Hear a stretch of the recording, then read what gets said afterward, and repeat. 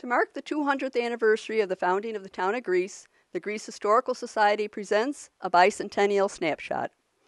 Each week we take a look at a particular aspect of Greece history. Today we continue our look at cobblestone structures in Greece. The Covert Brody Pollock House at 978 North Greece Road is a sterling example of cobblestone architecture. It was constructed in 1832 for William H. Covert, and except for the years 1840 to 1850, when it was owned by Amos Troll, was occupied by members of the Covert family until 1892. This 1858 county map indicates that the home belonged to a J.B. Covert, that is, Joshua Covert, and this 1872 map shows William R. Covert as the owner. The home's ownership passed through several other owners between 1892 and 1914, including Elmer Burlington, George Harris, who maintained a 125-acre stock farm surrounding it, George Emerson, who lost the house betting on a horse race, and Louis Zagata. The cobblestones for 978 North Greece Road were meticulously chosen. Only a few are round. The majority of them are oblong, ranging from 1.5 inches to 3 and 4.5 inches long. They are mostly brown, yellow, or gray, with very few rose-colored stones. The builder emphasized the horizontal in the rows and the coins, which are the masonry blocks at the corner of the walls. The cobblestones cover just the facade of the walls, which are 18 inches thick. The front facade features a wide frieze band with 4 windows with decorative iron grills, cornice returns, windows with limestone lintels and sills, and a front entrance with a gable roof porch and Doric columns. The house at one time included a living room, dining room, bedrooms, a boarding room where mothers gave birth, a kitchen, and off the kitchen, a keeping room. A keeping room was usually the warmest room in the house, being next to the kitchen and its heat source, whether a fireplace or a stove. While the cook prepared the meal, others would sit in the keeping room, close enough to talk to the people preparing a meal, but at the same time out of the cook's way. The keeping room also served as a boarding room when there wasn't a separate room for that purpose, and was also frequently used as the last resting place for the dying. Recently, having a keeping room became a trend in new homes being built. In 1914, Walter and Catherine Brodziński, whose name is horribly misspelled on this map, purchased the property. They changed their last name to Brody in the 1920s. After Walter's death in 1946, Catherine sold the house to their eldest daughter, Helen, who went by the name of Kay, and her first husband, Robert Zielinski. Kay acquired sole ownership of the house in 1959. Kay Brody lived in this house all her life, and with her second husband, William Pollock, was its loving caretaker. Many of the changes to the interior, including installing plumbing and mechanical upgrades and combining rooms, Kay did herself. It was always her desire to get the home listed on the National Register of Historic Places. That dream was realized in 1995. In October 1998, it became the first town of Greece designated landmark. According to the Landmark Society of Western New York, the Covert Brody Pollock House is architecturally significant as an outstanding example of an early 19th century Greek Revival cobblestone farmhouse, retaining a high degree of integrity of design, materials, and craftsmanship. In contrast to the well-maintained beauty of the Covert Brody Pollock home is this house located on West Ridge Road, not far from the West Greece intersection of Ridge and Manitou Roads. Known as the Westfall Mercier House, when it was evaluated by the Landmark Society in 1994, it was described as a lovely, charming cottage on a beautiful site.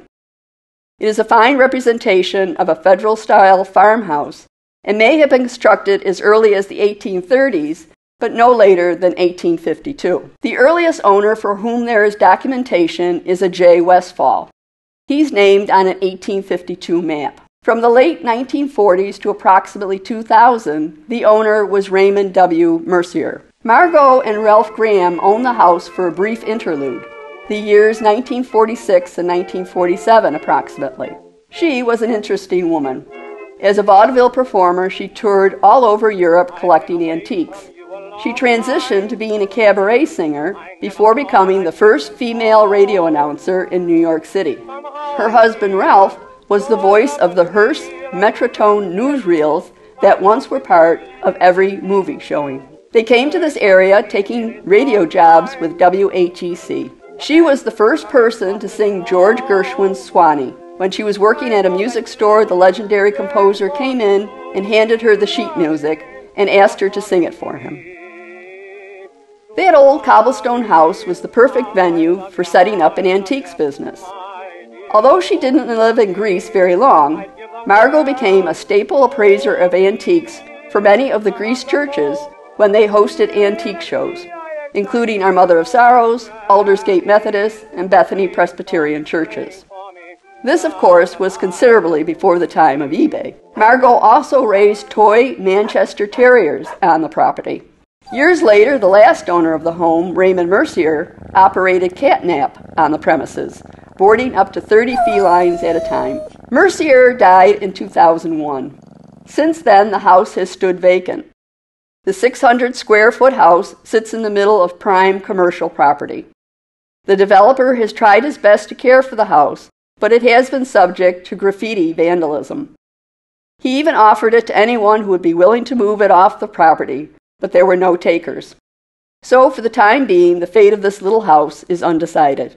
The Cobblestone house on Mill Road was home to the Hartman and Foose family for decades. It, too, was built between 1830 and 1852. From at least 1852 until the early 1900s, members of the Hartman family resided there. The Foose family occupied it from 1927 until 2016. On August 11, 2016, this historic home caught fire. According to an account written by Gene Preston of the North Greece Fire Department, firefighters worked in 94-degree temperature August 11 to save the pre-Civil War house. Said a neighbor, "In no time the road and lawns were covered with fire hoses as 7 engines, a rescue truck, and an aerial ladder strategically positioned themselves on Mill Road." The fire did significant damage to the structure. Firefighters had to deal with the fire and the extreme heat and humidity of the day. I took another walk through it before we firefighters left the scene, nearly 3 hours after we were dispatched. Hopefully it can be restored, but it has some serious issues. Unfortunately, it could not be saved. So now there are only 3 cobblestone homes left in the town of Greece. Thanks for joining us this week. Next week, we will take you on a virtual tour of some of the other notable homes in the town. This is Maureen Whalen, inviting you to join us next Tuesday for another Bicentennial Snapshot, presented by the Greece Historical Society. Want to learn more from the Greece Historical Society and Museum? Then click that subscribe button for more content and hit that bell icon to get notified when there's more Bicentennial Snapshots. You can visit us on the web at GreeceHistoricalSociety.org. You can find us on Facebook at Greece Historical Society. You can follow us on Twitter at GreeceNYHistory. And you can stop in at the Greece Historical Society at 595 Long Pond Road.